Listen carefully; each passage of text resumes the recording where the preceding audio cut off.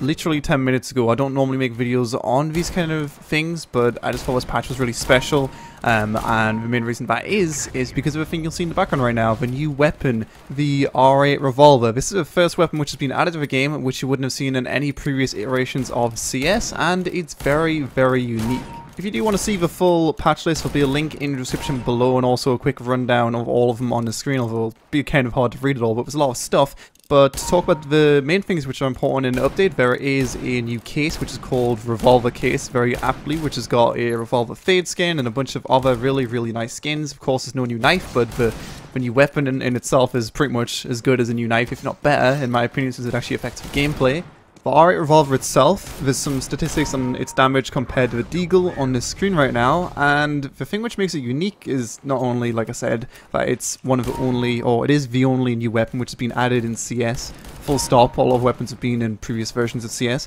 It actually has a delay when you shoot, so you have to hold on left click for about half a second before it will even shoot. It is a shit ton of damage, and it replaces, of course, the Deagle in the game, but that in itself, the delay, makes it just really, really unique. It's kind of hard to tell how much damage exactly the weapon does just from looking at its stats, but a lot of the time it will one-shot hit from up close, and from range, a lot of the time you'll do 99 and 1 and stuff like that to your opponents. So this isn't really something you're going to aim for the head with, although it is decently accurate, even more so than the Deagle, but obviously that delay is the main thing which makes it kind of a lot worse. People said the Desert Eagle was sometimes the hand AWP. No, this is the hand AWP.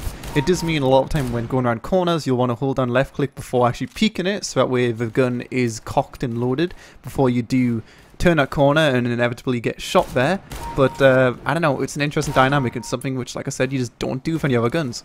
Anyway, that's pretty much it for the main stuff in the update, although like I said, there is a lot of stuff. I just wanted to quickly show you guys Revolver because, I don't know, it really, really excited me, and I thought it was fake when I first seen it. Obviously, in the first few minutes you're like, no, that's not real, but no, it is real, and it's in the game, and it's going to impact pro play and everything in CS, really. If you guys would be interested in an unboxing, then tell me in the comment section below. I'll probably make one tomorrow anyway, but those cases are going to cost a bomb, especially considering you can get a fade version of the gun, which I really, really like right now. I'm definitely going to be using it over the Desert Eagle since I fucking hate that weapon, just because of its inaccuracy compared to like CSS, which is what I'm used to playing.